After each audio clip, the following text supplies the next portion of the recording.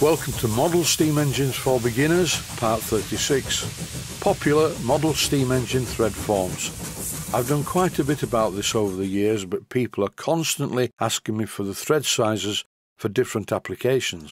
This is an old but unused 501 boiler from Stuart. This clip shows the hole in the boiler bush on top of the boiler. Yes, it looks a bit small to me, but I'm not going to drill it out because this bush connects to the superheater tube and I don't want to disturb it. In case you're wondering what the black line is on the boiler, in a previous video I drew on this boiler to show the place where the water gauge fits. Here are a pair of cast metal plates for a 501 boiler. Brand new, never touched. At the moment I have quite a good collection of Stuart boilers, so I thought I'd show you them. Entry level is the 500 boiler, and as you can see it has two long water tubes, but the centre tube is a superheater. Above those two are two 501 boilers, very similar, but they have more water tubes, and again the superheater pipe down the centre. The diameter of the barrel on a 500 and 501 boiler is the same, but the diameter of the barrel on a 504 boiler is far larger. The 504 boiler has a superheater tube down the middle, but it has more water tubes at each side. The Stuart boiler fittings for the 500 and 501 boilers are the same. And in fact the fittings for the 504 boiler look the same, except the threads are larger, where the fittings screw into the boiler. Here are the thread sizes for a 500 and 501 boiler. The water gauge uses 1/4 by 32 threads per inch, and the check valve bush is also threaded 1/4 by 32 threads per inch. Both the pressure gauge siphon and the steam tap adapter on the top of the boiler are threaded 3/16 by 40 threads per inch. I can't say that the thread is particularly tight, but some Loctite 542 will fix that. The other bush on the top of the boiler is of course for the safety valve, and here I'm fitting that. Once again the threads are not exactly tight, but I'm sure it'll be fine. You get the idea what the boiler is going to look like. I will of course be cleaning it up and polishing it to almost a mirror finish with a bit of luck. These are the old style water gauge fittings for a Stuart boiler, and they're really good. I wish they still made them with the inspection plugs in the end to clear any lime scale, which does happen periodically. But that's the price of progress. Some things are just not as good as they used to be. Every workshop needs a lot of these. These are taps and dies, and this is my collection, or part of my collection that I've amassed over the years. Recently I've fitted a lot of them into die holders to speed the job up.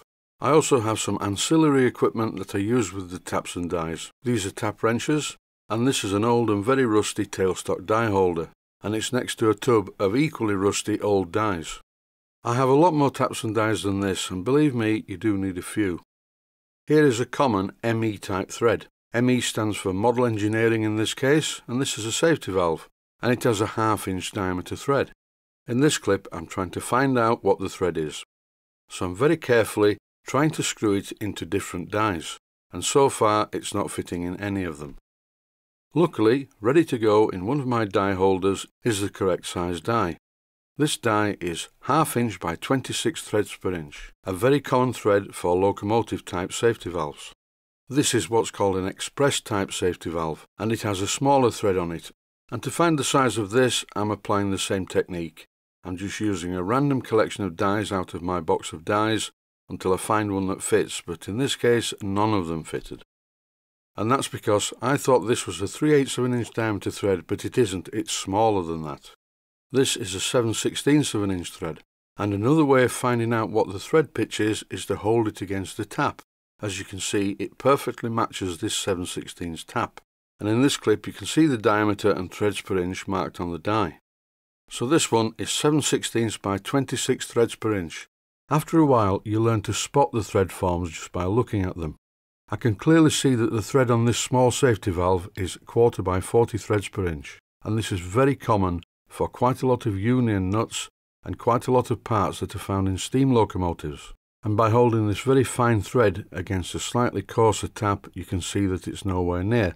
When I select the correct size tap, you can clearly see that the threads are the same. As I've just mentioned, 1/4 by 40 threads per inch is commonly used in steam locomotive parts, but sometimes the threads can be 1/4 by 32 threads per inch, as used by Stuart models, Cheddar models and others. This is a Stuart model steam tap of a Stuart 504 boiler, and this thread is 3/8 by 26 threads per inch. And the problem is with these small threads is sometimes the nuts screw onto the threaded part, but only so far, which generally means that the pitch is wrong. When I check the threads on this nut using a 26 threads per inch tap, everything's fine, so there's nothing wrong with the nut, it must be the other part on the valve. So I'm checking that with a 26 threads per inch die. And this die goes on the thread okay. It tightens up slightly as I rotate it, but that's because the thread is damaged, so by rotating it all the way it's cleaning up the thread, and I would think that when I've done this the nut should fit alright. So now the nut fits the thread on the steam valve perfectly. I notice that this valve has an adapter, this is not standard, and the thread is not 3/8 by 26 threads per inch because this 3/8 by 26 threads per inch nut only engages a couple of threads and then tightens up. This ended up being a 3/8 BSP thread, which is 28 threads per inch as far as I can remember, so I thought I would write BSP on the valve so there can be no mistake when I come to fit this valve into a boiler. And BSP stands for British Standard Pipe, and this is called a 1/8 BSP thread, even though the thread diameter is 3/8 of an inch. With BSP threads, the 1/8 refers to the hole down the centre of the valve. It's very confusing. And some BSP threads are tapered, which makes it even more difficult to figure them out. You do find BSP threads on very old model steam engines and larger ones. But the most common threads that we use these days are just ME threads, model engineering threads. This thread's a bit peculiar, it's undersized. This thread is part of an old Stuart model safety valve, and it's definitely a little bit undersized. And the thread on Stuart model safety valves is generally speaking 5/16 by 26 threads per inch. So there is a bit of a pattern emerging here. Safety valves are often threaded using 26 threads per inch. But don't take it for granted, this is a 5/16 by 32 commercially available boiler bush, and if someone had built a boiler and used this for the safety valve, then it would be 32 threads per inch and not 26. Here's a small collection of very popular sizes of union nuts and union cones. As I mentioned at the beginning of this section, these are 3 very popular sizes: 1/4 by 40, 5/16 by 32 and 3/8 by 32.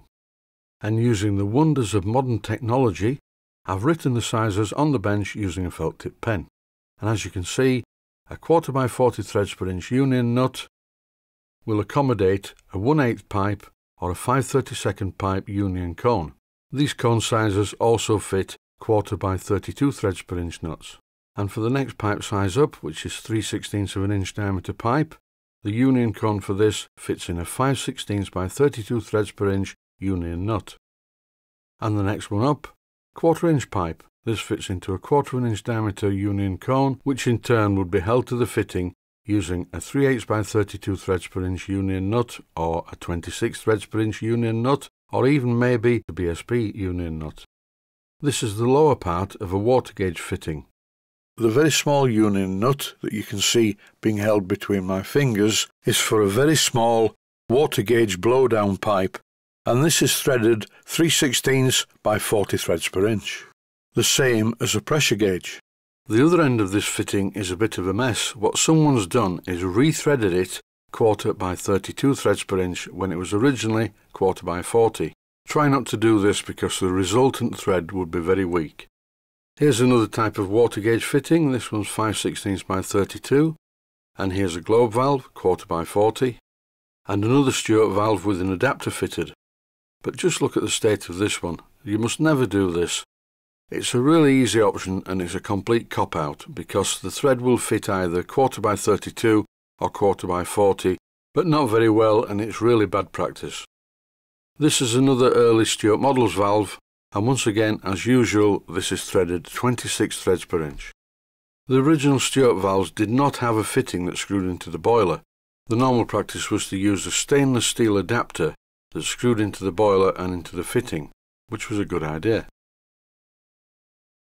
There's a lot more information about taps and dies on the internet, and if you want some more information generally, there is an ebook that I put together a few years ago, and that's available for my Patreon supporters to download for free. This is quite near the end of the video, and scrolling up the screen in Star Wars fashion is a list of very popular taps and die sizes.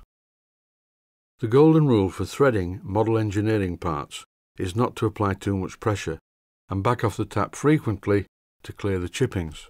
Also, don't forget to use tapping lubricants.